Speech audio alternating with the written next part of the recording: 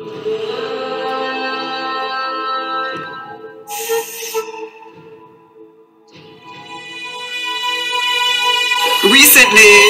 there was an announcement both by David Cameron and by President Obama that, you know, they are willing to cut off aid to countries who do not recognize LGBT rights.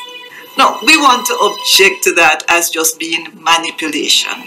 President Obama issued a directive to all U.S. government agencies that engage in international activities to make advancing LGBT rights a top priority.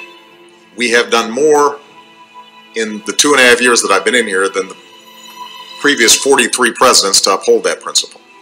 The Obama administration defends the human rights of LGBT people as part of our comprehensive human rights policy and as a priority of our foreign policy.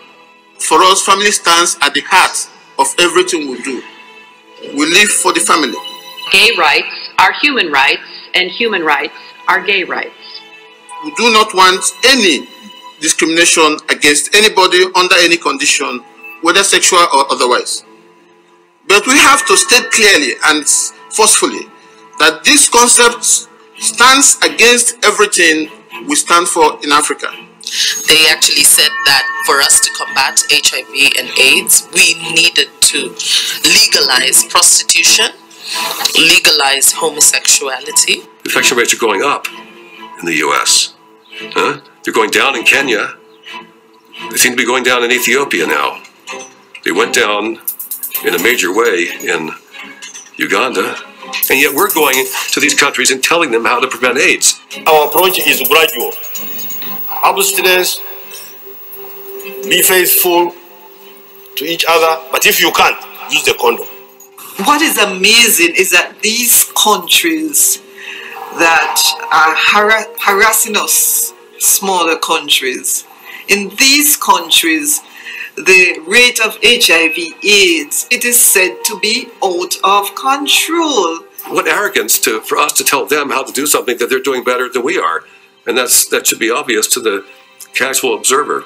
UNAIDS published and circulated an email which was false and malicious about me because they felt that they needed to have in the document language relating to men who have sex with men and sex workers. As a result of the pressure that UNAIDS put to bear in this email, I was advised that my contract would not be renewed. My brother Luigi and I had an opportunity to go to the United Nations where we saw developed countries trying to force the African countries to accept comprehensive sexuality education. It's about starting when we're with children about the expectation of roles, and we need to start there. This kind of education tells youth they can have fun and have sex and just use condom. This kind of message was a death sentence to not only both of my parents but also my brother Rogerio. This is because it lets our population believe they can let their guard down and they can actually behave in risky behavior because of the belief that these condoms can actually prevent AIDS 100%, and that is not true. In Dr. Green's book, Broken Promises, How the AIDS Establishment Has Betrayed the Developing World, he says the research shows that the sexual rights approach to AIDS prevention, championed by the UN and Western donor countries, may actually be increasing the rate of infections, not bringing them down. And if he is right, millions have died unnecessarily. Well, the end result will be deconstruction of the family system and the family structure in Jamaica. It is an affront to the principles of the UN Charter.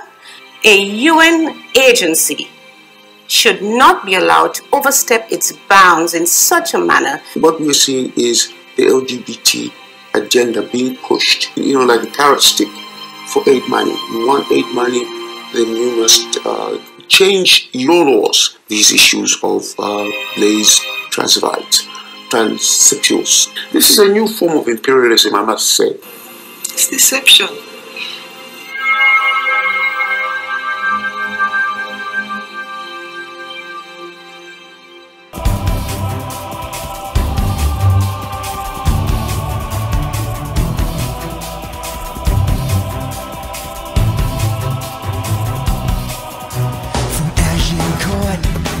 Waterloo, Poitiers and Veragou. Through Rose's War, for 100 years, through battlefields of blood and tears, from Bosworth Field to Point du Hoc, Stalingrad and the Siege of York. The bloody turf of Gallipoli had no effect on the killing spree. Bannockburn to Austerlitz,